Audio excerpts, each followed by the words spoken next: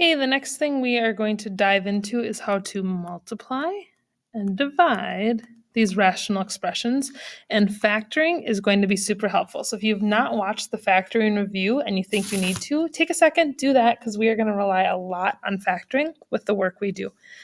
We're going to go through multiplying, and then I'm going to do my best to make it so we can go through dividing. And so kind of hang tight, write down some notes on multiplying, and then the work we use in multiplying is definitely going to help us with dividing. So there are some steps for multiplying rational expressions. The first is we are going to rely heavily on our ability to factor. We're going to factor any polynomial that we see.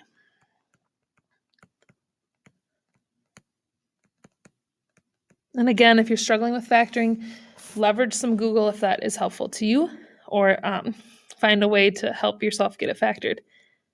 The next thing we're going to do after we get everything factored is we are going to write our fraction, our two fractions that we're multiplying. We're going to write them as one giant fraction.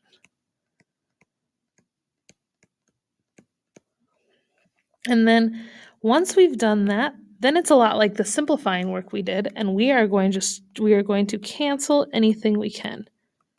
We can only cancel things that are multiplying though, so we got to be super careful that we don't get cross out happy, because that would be bad news. So just really quickly, let's talk about these two examples at the bottom. Oops, at the bottom here. First of all, the top one, we are going to skip that example. We aren't going to work through that. It's going to be similar. And actually, we can jump ahead real quick. We are also going to skip this one on the bottom here. So we are just going to look at one example of each type, which is super nice, kind of shorten up this video and give you one solid example to look at. So first of all, we are going to start off by factoring every polynomial we see in this example that we're starting with. So this example right here, we're going to start by factoring as much as we can. X plus 3 does not need to be factored, and x minus 1 does not need to be factored. The two parts that need to be factored live in the second fraction. So if I organize my thinking with the x, I get minus 1 and minus 1, and I get 3 and 2, both positive. Okay, so again, kind of zooming through the factoring, but hopefully you are doing okay with it. Make sure you ask if something does feel unclear. Now I'm going to rewrite all of my fractions, complete with the factored part showing.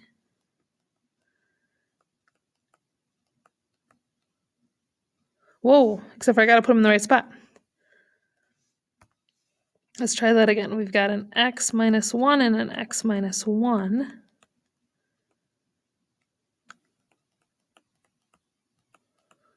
And the x plus 3 and the x plus 2 goes in the denominator. So my bad on that. Sorry about that. Good thing for erasing. Once we get everything factored, the next step is very, very high tech. And the next step says write as one fraction. So here's what I do to write as one fraction. I just take my pencil and I just connect them.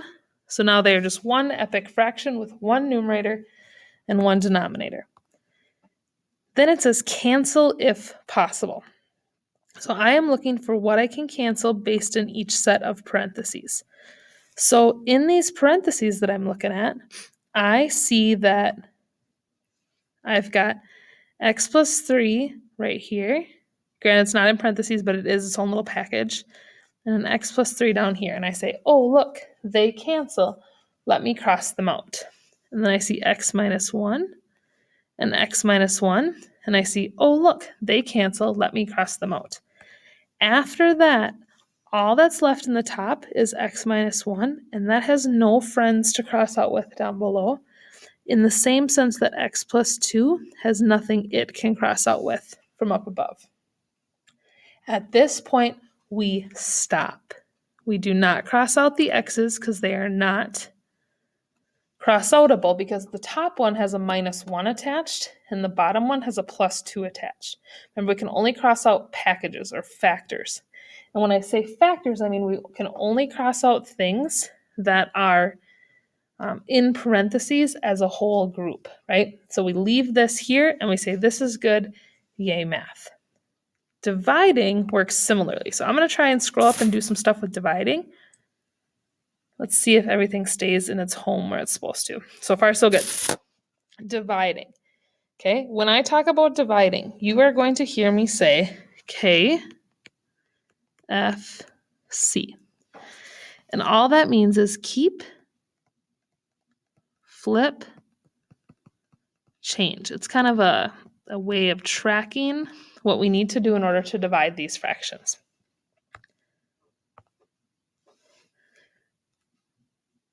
Keep, flip, change is our process for how to rewrite as multiplication.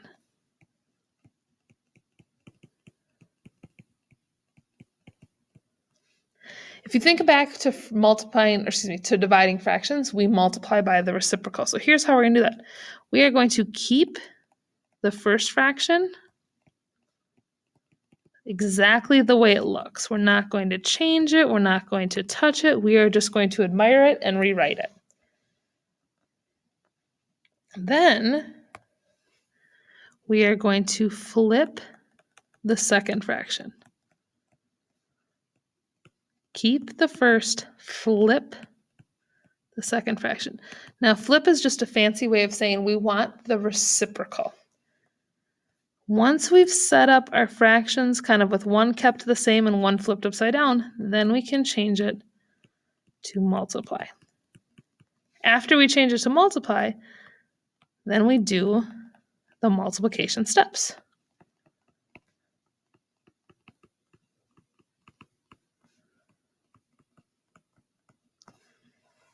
Okay, so let's look at an example here. We're just going to do the top one. Remember, we are crossing out the bottom. So I'm going to do some scrolling, get this up a little bit higher so we can see it a little better. Okay, KFC, keep, flip, change.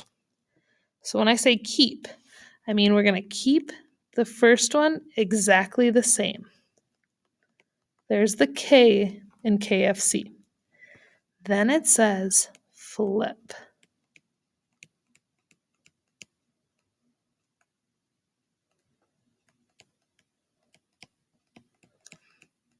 And then it says change to multiply.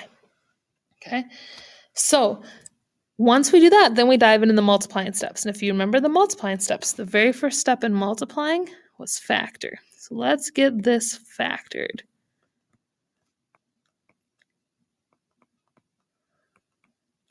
Multiply to negative 15, add to negative 2. Multiply to negative 8, add to negative 2. And here's what we've got. We've got the first fraction, again, nothing needed to be factored. But in the second fraction, my new top, I'm going to write as x minus 5 and x plus 3. And my new bottom, I'm going to write as x minus 4 and x plus 2. Okay, after we've gotten everything factored, then we're going to use our math magic and our fraction power to put them as one cute common fraction. And then we're looking to cancel. Remember, we can only cancel in groups. So this entire parentheses of x minus 5 crosses out this entire x minus 5 right here. Same thing with x minus 4 and x minus 4. And then we are left with our final answer of x plus 3 over x plus 2. So lots going on, but hopefully all very manageable steps. If you need to, go back and rewrite or rewatch this as you write stuff down or make extra notes or draw arrows or things like that. And always, always, always be in touch if there's anything you need.